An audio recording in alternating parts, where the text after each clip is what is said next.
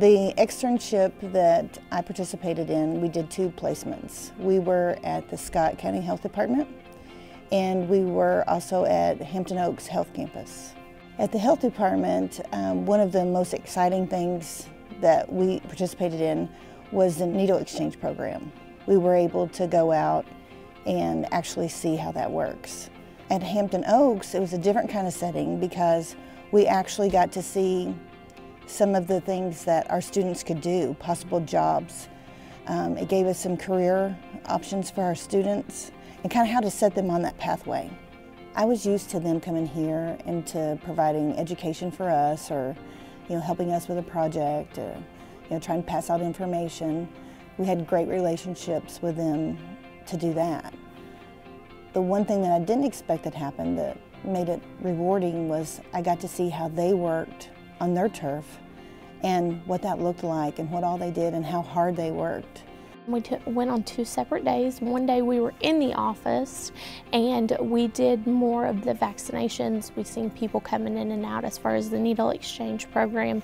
And then the second day we actually rode with the health department and went around the different places and communities and visited residents and got to experience what they refer to as the needle bus. And then Hampton Oaks, we were lucky enough to go talk to different people and different supervisors there and kind of get to see the whole place and get really a great feel of everybody there.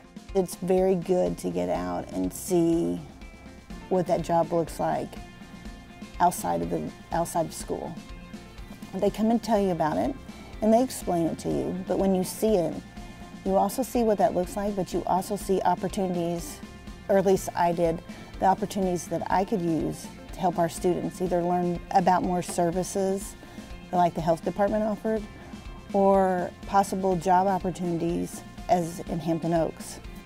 Since I got to actually ride on the needle bus and go out into the community and speak with people and kind of see what was going on firsthand, I'll be able to share with my students, this is the part of addiction that is, right across the street from you, and this is how we're handling it, and we are successful, and it's happening. So learning about what happens in those agencies and trying to piece that together with what we can use here at school to help guide our students to either keep them healthier, understand them better, or help them with their career pathways, or career options outside of school. I just thought it was a good idea to do it, but I had no idea that I would have such a takeaway.